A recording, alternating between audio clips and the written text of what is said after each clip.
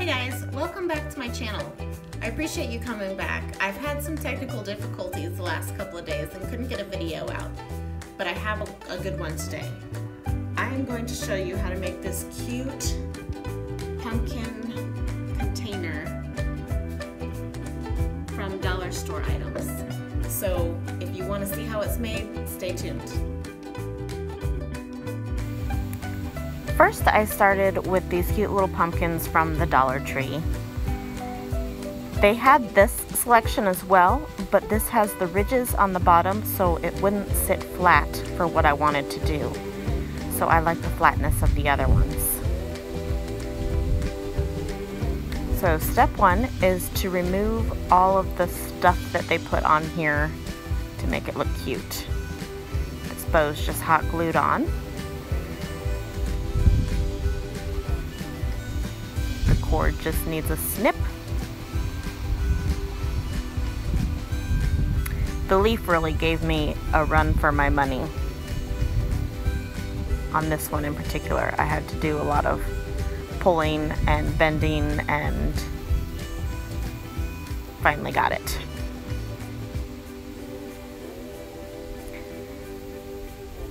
Don't worry about where the hot glue was on the top, that'll be covered up.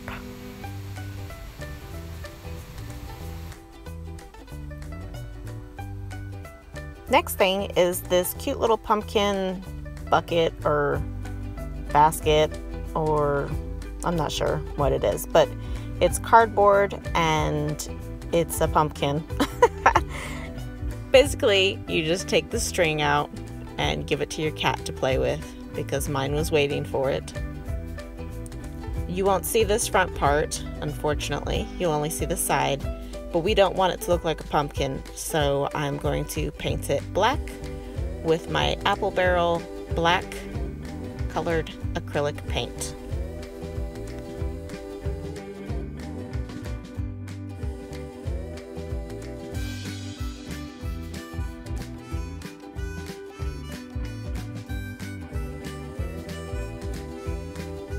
Now, even though I was painting this on kind of thick, it looks like it's going to need a second coat.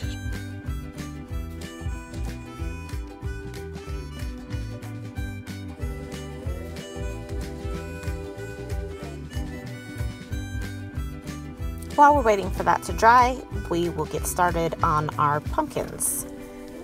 I liked to pick a theme that I thought would be cute together with two different pieces of paper. I like the orange pop of color on this paper. So what you're going to be doing is creating a stencil by turning your paper upside down and tracing the outline of the pumpkin onto the paper.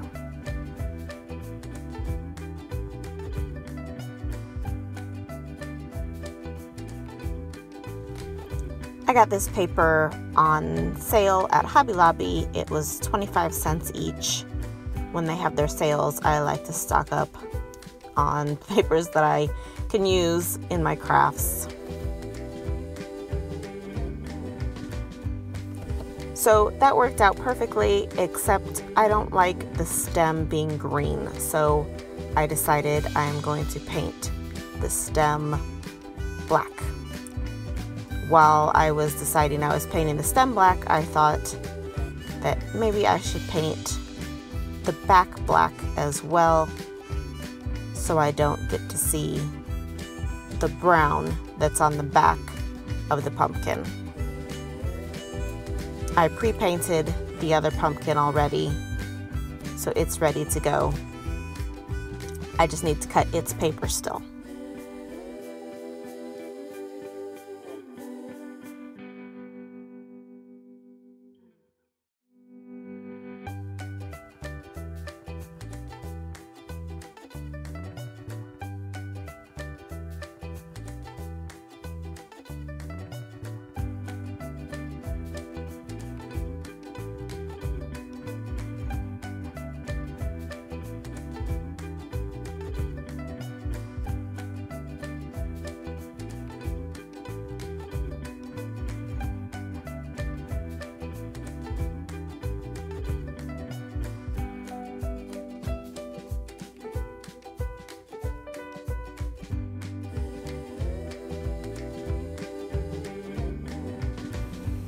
Okay, now everything is painted the way I like it.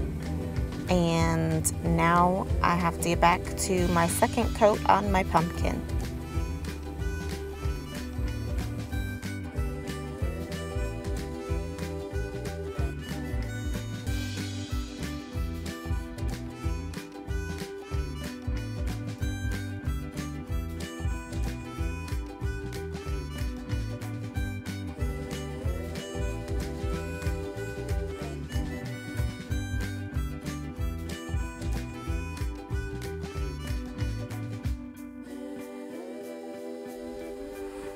I was gonna paint just a strip of black on the inside over the orange so you didn't see it as vibrantly.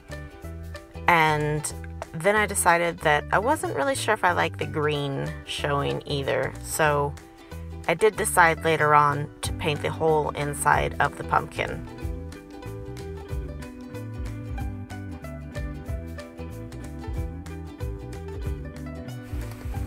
Okay, while that is drying again, I will cut out my second piece of paper for my pumpkin.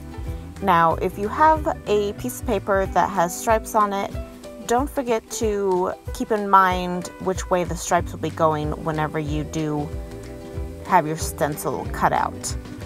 I liked the idea of my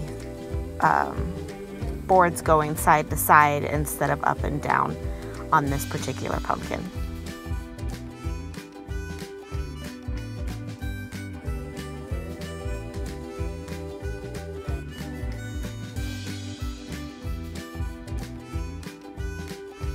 I still had to trim this piece of paper down to get it to fit a little bit better. Even with the stencil, it still ended up being a little bit big. I'm applying the paper to the board with a homemade Mod Podge that I made. It's just 8 ounces of Elmer's glue to 4 ounces of water. So if you don't have Mod Podge at home, you can make it yourself. I'm just making sure to get around the edges of the paper really good before I apply it to my board.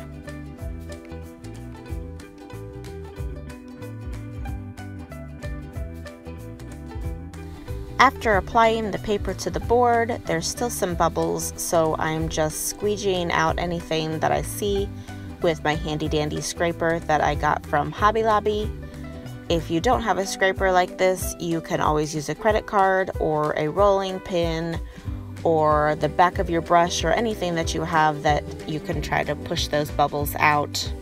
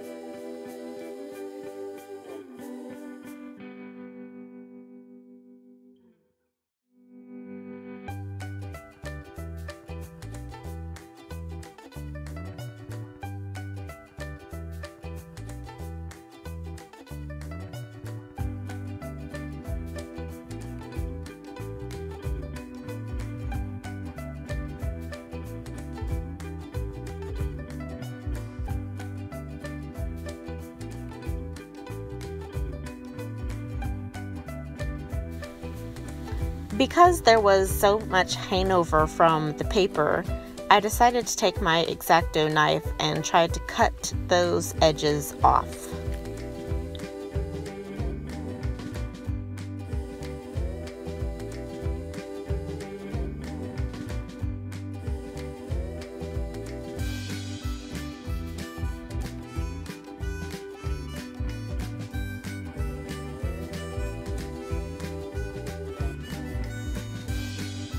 Alright, it's done.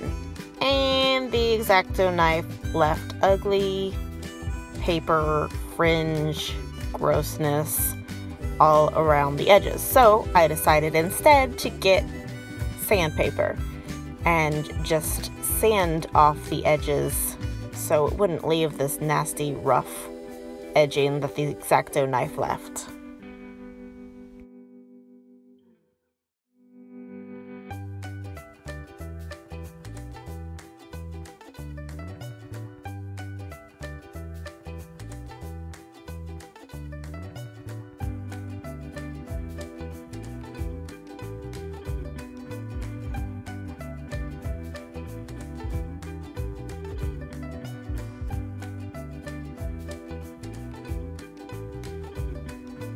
This sandpaper worked awesomely, and it was quite satisfying to see it work as well as it did and to pull off the little pieces because you were sanding it right off.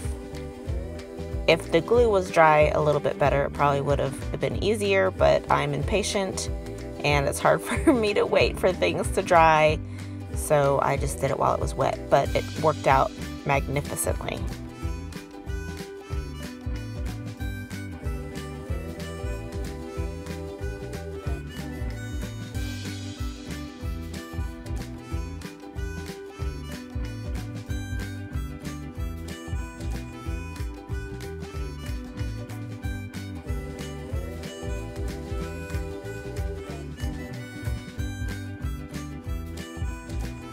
Alright, it is time to attach the pieces.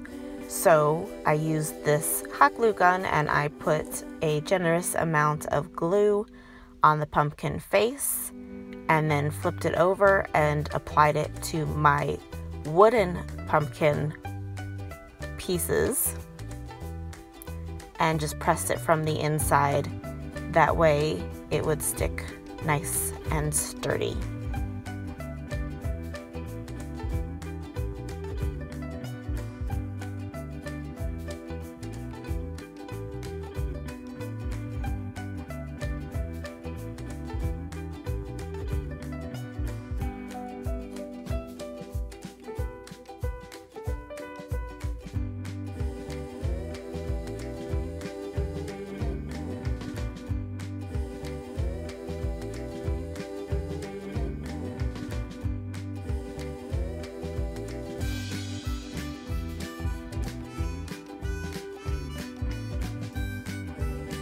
Okay, now it is time for embellishing.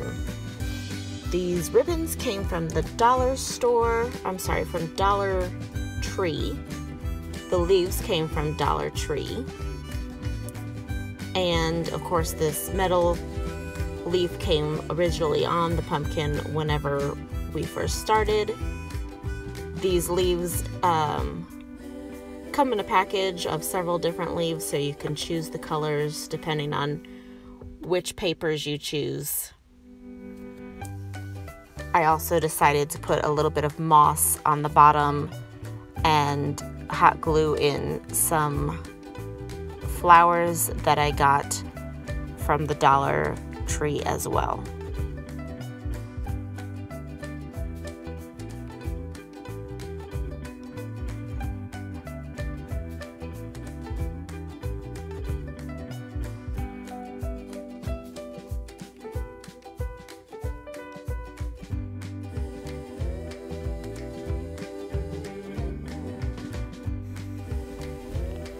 And here is the final product. I really think this turned out super cute, and knowing that I got it all at the Dollar Tree or Dollar General, I probably spent about $3 on this project. I hope you guys really enjoy, and I hope you guys can make your own from my suggestion. Thanks for watching.